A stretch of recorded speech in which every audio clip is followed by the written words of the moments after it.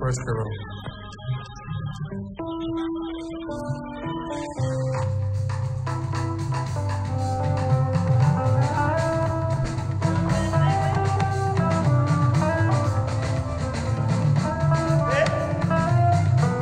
A light so bright and big. A light so bright and big, shining from the horizon, illuminating the path full of darkness, bringing joy to the boy's spirit. A light so bright and big. A light so bright and big, shining from the horizon, illuminating the path full of darkness, bringing joy to the boy's spirit.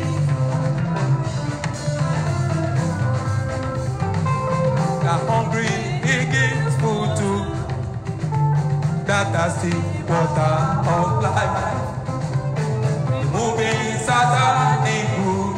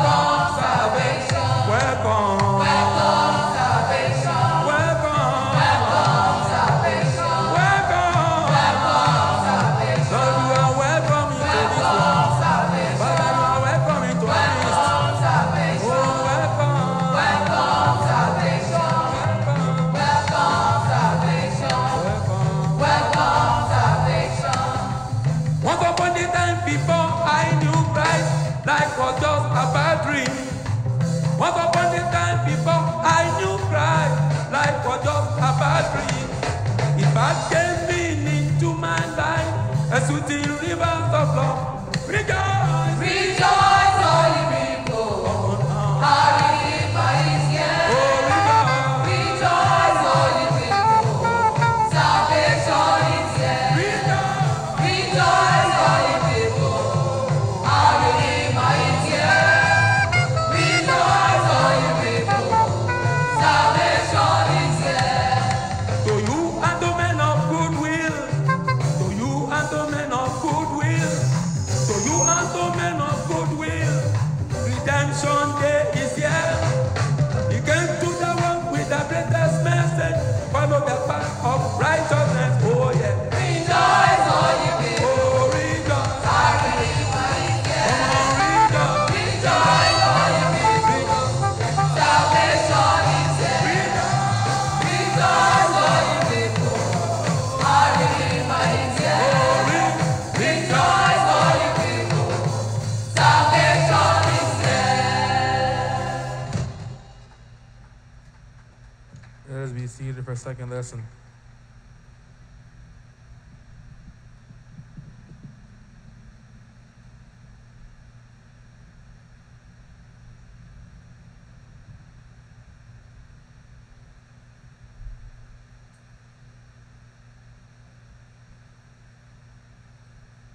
The second lesson for the carol of 9 lessons and carols shall be found in the book of Isaiah, chapter 9, verse 2 to 7.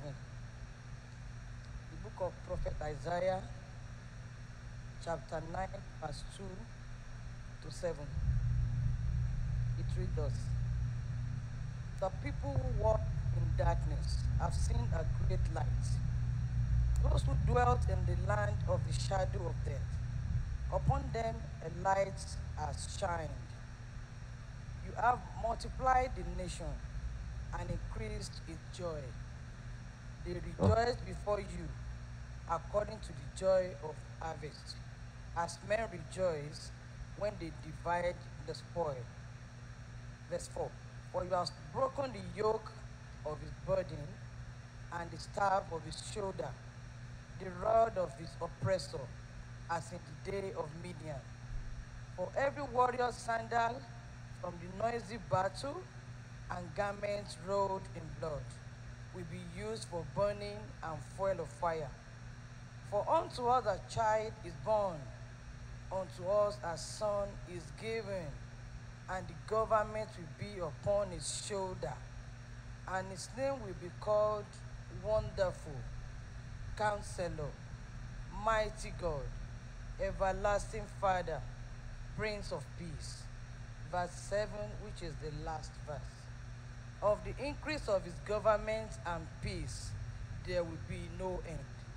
Upon the throne of David and over his kingdom, to order it and establish it with judgment and justice.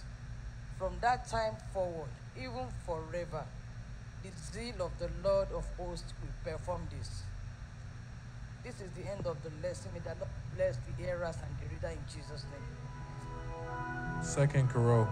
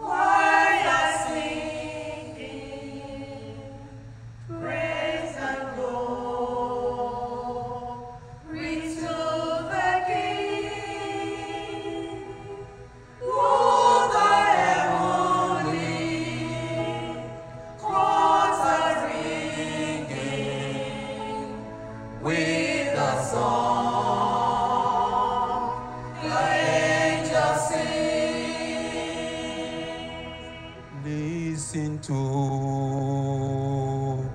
the wondrous story. Christ is born in Bethlehem. Glory,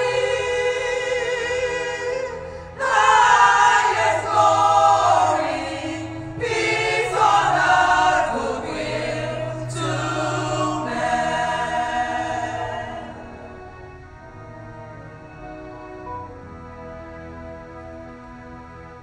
All the world today rejoices with a joy that never dies. And we join those holy voices, praise and Christ, our hope and prize. Listen to the wondrous story. Christ is born in Bethlehem. Glory,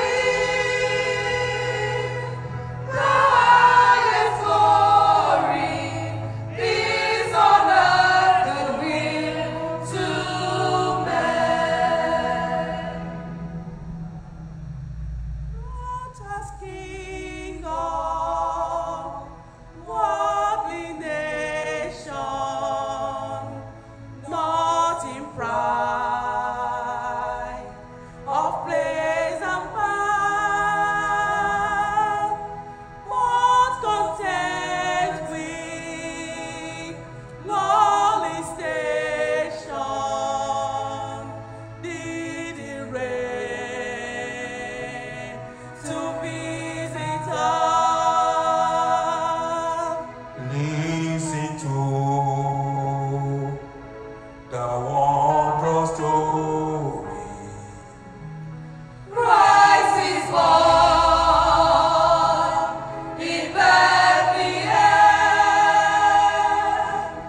Glory, the highest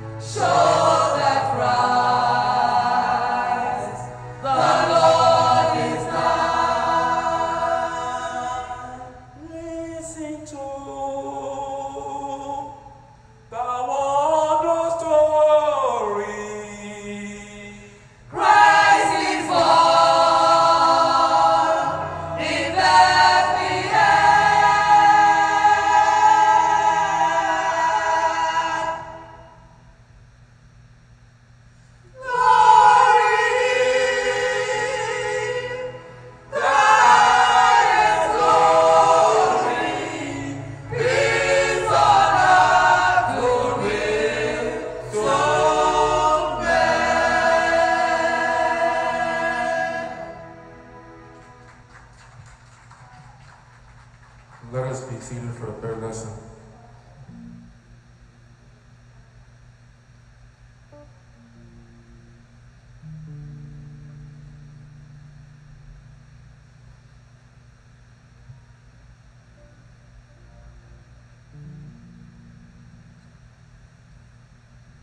Ǹjẹ́ o ti gbọ́ pé ìgbàlà dé?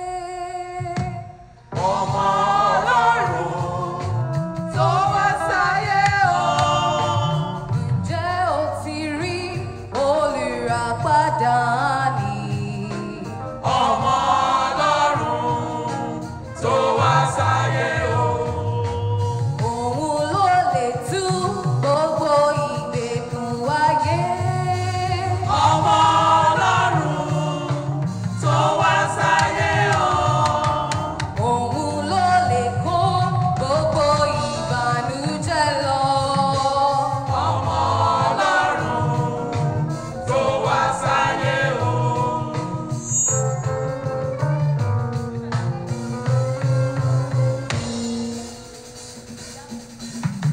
Tara ṣàṣà wá o, ọmọ bàbá. Tara ṣàṣà wá o, kò sí bàbá. Tara ṣàṣà wá o, ọmọ bàbá. Tara ṣàṣà wá o, kò sí bàbá. Má fi ìgbàlà rẹ̀ falẹ̀ rárá rárá. Ojúmọ́ ọ̀la lè ṣàìmọ́ bá ọ. Láfẹ̀ mójúmọ́ kùtùkùtù ọjọ́ ògo. Ọmọ Ọlọ́run tó wá sáyé o. Ìràwọ̀ dídán yọ lókè bí àpẹẹrẹ. Ọmọ Ọlọ́run tó wá sáyé o. Ọ̀run òṣùpá ń sọ ti ògo rẹ̀ dídán. Ọmọ Ọlọ́run tó wá sáyé o. Ìtura àlàáfíà fún aráyé. Ọmọ Ọlọ́run tó wá sáyé o.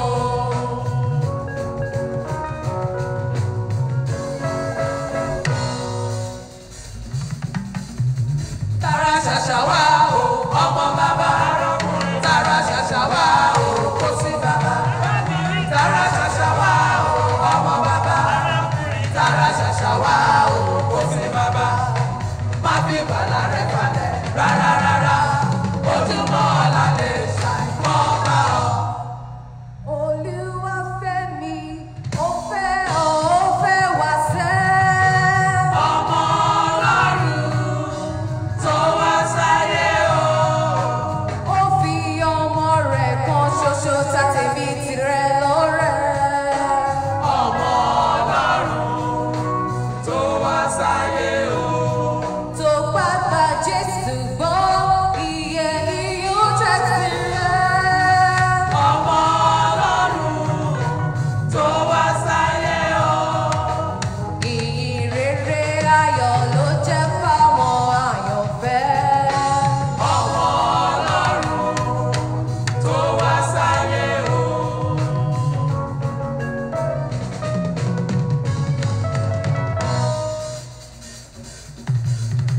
Tara ṣàṣà wá o, ọmọ bàbá. Tara ṣàṣà wá o, kò sí bàbá. Tara ṣàṣà wá o, ọmọ bàbá. Tara ṣàṣà wá o, kò sí bàbá. Má fi ìgbàlà rẹ̀ falẹ̀ rárá rárá. Ojúmọ́ ọ̀la lè ṣàìmọ́ bá ọ.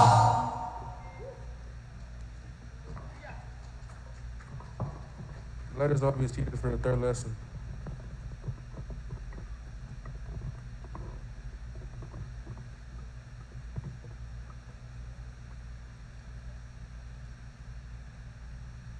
Today's lesson on Carol, shall be taken from the book of Isaiah 7, 1 to 14.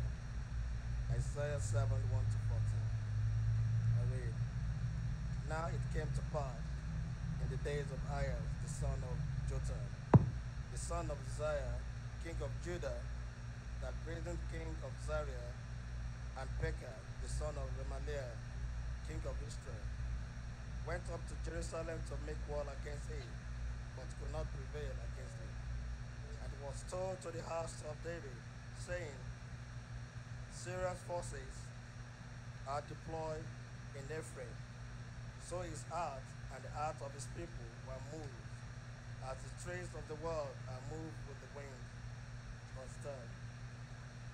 Then the Lord said to Isaiah, Go out now to meet Ahaz, you and Shaul, your son, at the end of the aqueduct from the upper pool, on the highway to the fuller's field, and say to him, Take heed and be quiet. Do not fear or be faint-hearted. For these two stubs of smoking firebrand, for the fierce anger of rising Assyria and the son of Remaliah, because Syria, Ephraim,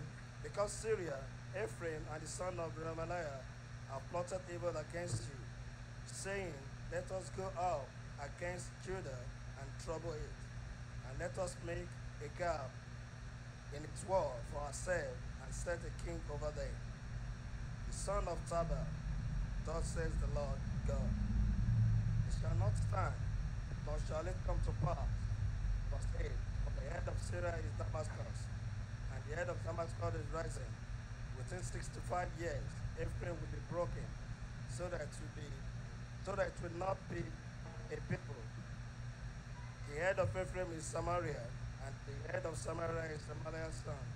If you will not believe, surely you shall not be established. Moreover, the Lord spoke again to Ahaz, saying, Ask a sign for yourself from the Lord your God. Ask it either in the depth or in the height above. But Ahaz said, I will not ask, nor will I test the Lord. Verse 13. Then he said, Hear now, O house of David, it is a small thing for you to weary men, but will you weary my God also? Verse 14, which is the last verse. Therefore, the Lord himself will give you a sign. Behold, the virgin shall conceive and bear a son, and shall call his name Emmanuel. May God bless the reader and the listener. Third carol. Nígbà kan ní Bethlehem.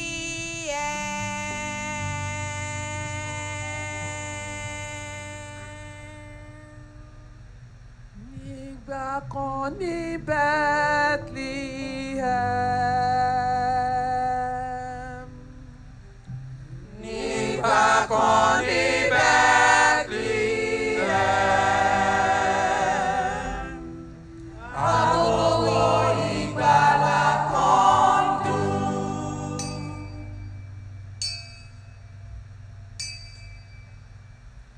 Ó sọ nípa ìbí ọmọ Ọlọ́run, ẹni tí a bí ní ibùjẹ́rọ̀. Ọ̀dọ́ àgùntàn Ọlọ́run ni èyí tí kò lẹ́ṣẹ̀, ṣùgbọ́n tó wá láti wá táyé ṣe. Ìràwọ̀ òwúrọ̀ ọmọ Mẹ́rí, olùgbàlà tá a bí fún wa.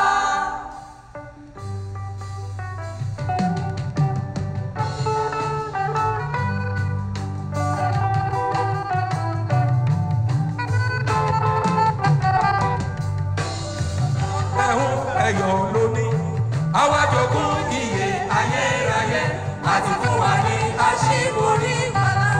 Onígbàgbọ́ ẹ̀hún ẹ̀yọ̀ lóní, àwa jogún ìyè ayérayé, àti fún wa ní àṣíborí ìgbàlà. Wípé àti fún wa ní àṣíborí ìgbàlà. Àti fún wa ní àṣíborí ìgbàlà. Ẹ jẹ́ ká fi agbára òdodo ìtẹríba ìyìn ọpẹ́ ìmọ̀ ọgbọ́n ìjìnlẹ̀ òye wọ́n ẹlẹ́rẹ́ sọ. Ẹ jẹ́ ká lóhùn wa pọ̀ láti ìlógo.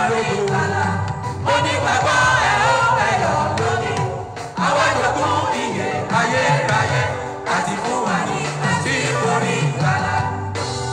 Àti fún wa ní àṣíborí ìgbàlà.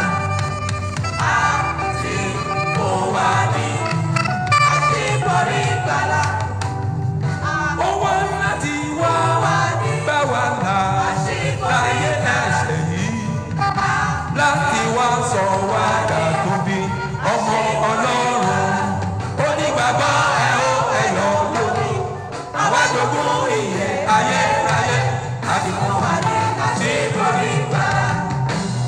Àti fún wa ní àṣírí ìgbàlà.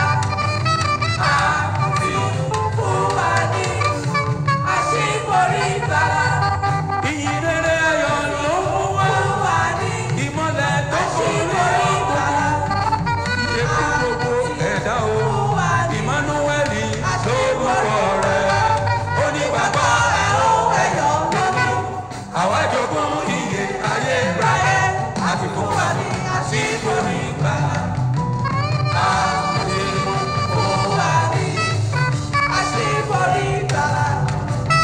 Àti fún wa ní àṣírí ìgbàlà. Àti fún wa ní àṣírí ìgbàlà.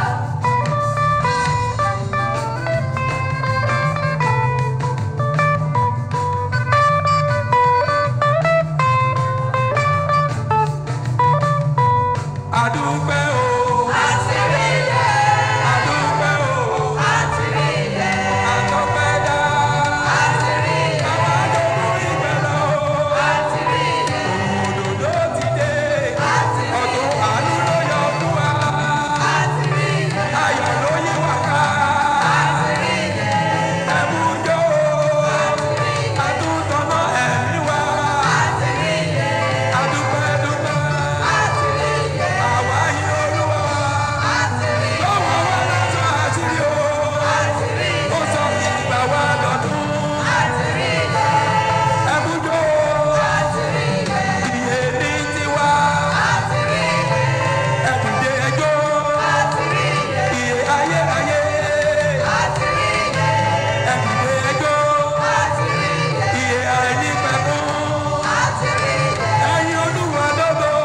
Àtìríyẹ. Àwa ti rí ìyè. Àtìríyẹ. Adúpẹ́ o, àtìríyẹ.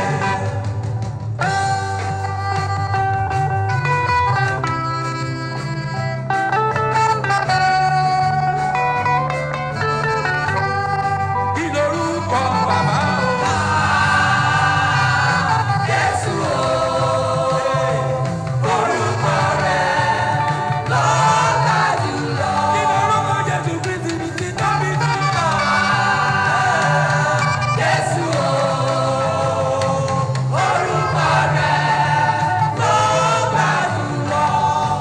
Nítorí náà ẹ wá sọ́dọ̀ Jésù. Gbogbo ẹni ò gbẹ́ngbẹ́. Gbogbo ọkàn tó wà nínú ìrora. Jésù lórúkọ. Ẹ kéde orúkọ Jésù Kristi fáráyé. Jésù o. Orúkọ rẹ̀ ló ga jùlọ. Mo tún gbọ́ pé Jésù pé gbogbo ẹlẹ́ṣẹ̀. Ó sọ wípé èmi ni ọ̀nà òótọ́ ìyè. Òun kì yóò ta ọ̀nà bí ó bá tọ̀ wá. Jésù lórúkọ ìyè. Ẹ pé orúkọ Jésù kí n gbọ́. Jésù o. Orúkọ rẹ̀ ló ga jùlọ. Àti wípé orúkọ rẹ̀ ó ga ju ìjì ayé. Orúkọ rẹ̀ ó ga ju òkè lọ. Orúkọ rẹ̀ ló ń jẹ́ èmi ni, èmi ni, èmi ni. Má ṣe bẹ̀rù, ọmọ máa bọ̀. Orúkọ Jésù ló ga jùlọ. Jésù o. Orúkọ rẹ̀ ló ga jùlọ.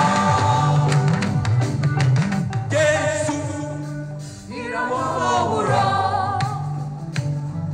Ojú wo ayé. Ìbí rẹ̀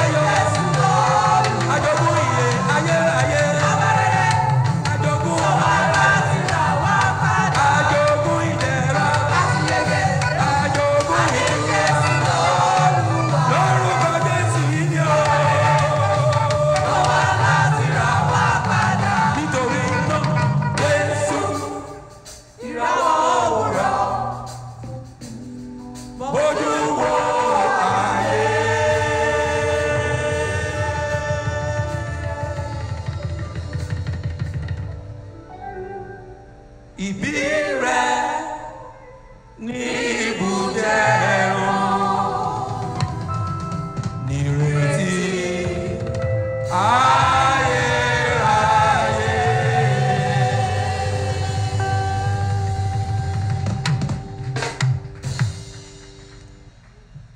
for children and workers.